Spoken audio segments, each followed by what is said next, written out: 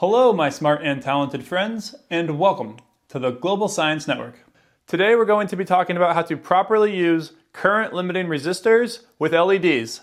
As you probably know, we are working on building a 4-bit computer using individual transistors, and then we are going to build artificial neurons as we work our way towards creating non-biological human consciousness. Let's get to it. Right here we have a diode. And most people know that the voltage drop across the diode is going to be somewhere between 0.6 and 0.7 volts. And if we look at our voltmeter, we can see that the voltage drop is 0.638 volts.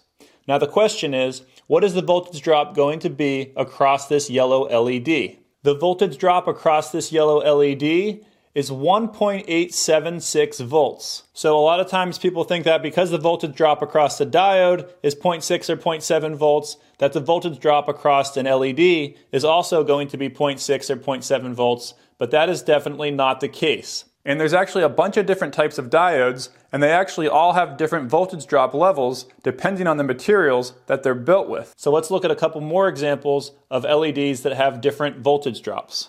Right here we have 5 different color LEDs, and they're all powered with a 5-volt battery pack, and all of the resistor values here are 2K. And now we're going to check out what the voltage drop value is across each LED. So for the red LED, the voltage drop is 1.829 volts. The blue LED is 2.6. The white LED is 2.71. The yellow LED is 1.88. And finally, the green LED is 2.33 volts. And now you know that the forward voltage drop across different color LEDs actually have different values. I typically like to build circuits where the current limiting resistor is going into the positive rail, and then I use a black jumper to go into the ground. However, it's perfectly valid to use a red jumper wire to connect to the positive rail, and then add your current limiting resistor going into the ground. The voltage drop across both of these LEDs is going to be exactly the same. Some people might think, oh, well, if you see that the voltage right here is going directly into this LED, so it's going to burn it up. And that is not the case. Regardless of the position of the current limiting resistor, the voltage drop across this yellow LED is going to be the same, and the current through both of the circuits is going to be the same. This is a 3mm red LED, and this is a 5mm red LED. And the voltage drop across both of these LEDs is actually the same, and the max allowable current is also the same. The only difference is the light intensity for the 5mm LED is going to be higher than the 3mm LED. Here we can see that the LEDs are very different brightnesses depending on the value of the current limiting resistor. This resistor right here is 150 ohm, and you can see that the LED is super bright. This LED is 330 ohm, this one is 1K, 2K, 10K, and 100K. And you can see that even with this 100K current limiting resistor, we actually still have a partially lit LED. Sure, it's super dim, but it is still lit.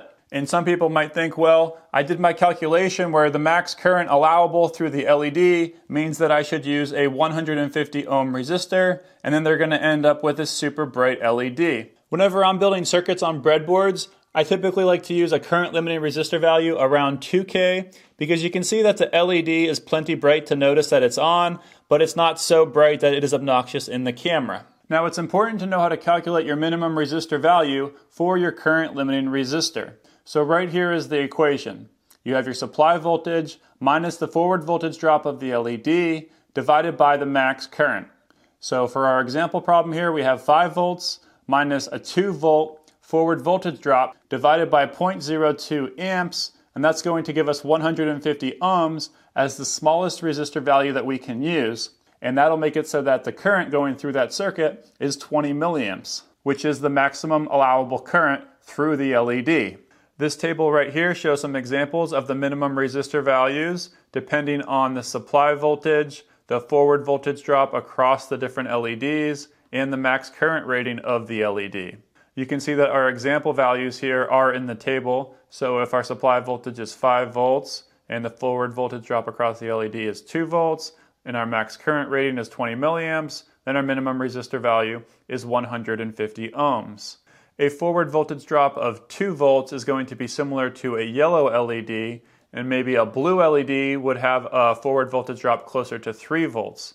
And if that's the case, and we have a 5 volt supply voltage with a blue LED, then our minimum resistor value needed is actually smaller. It's actually 100 ohms because the forward voltage drop across the LED is larger.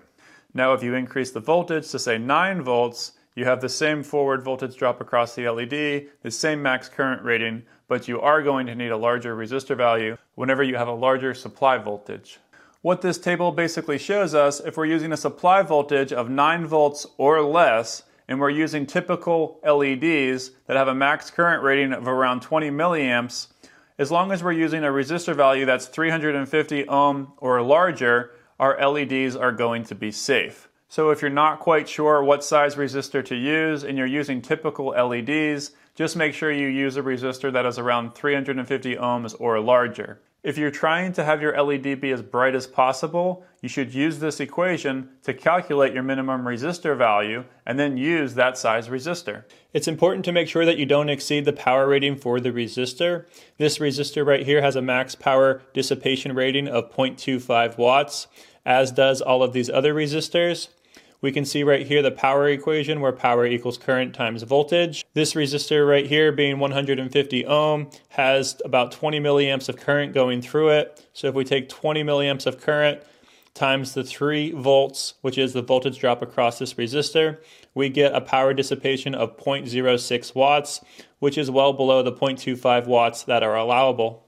And all of these other resistors are even going to have less power dissipated with them, so they are all safe as well. It's important to keep in mind that if you do have a really high voltage, you can exceed the power rating of the resistor. If you want to watch another interesting video, click right here.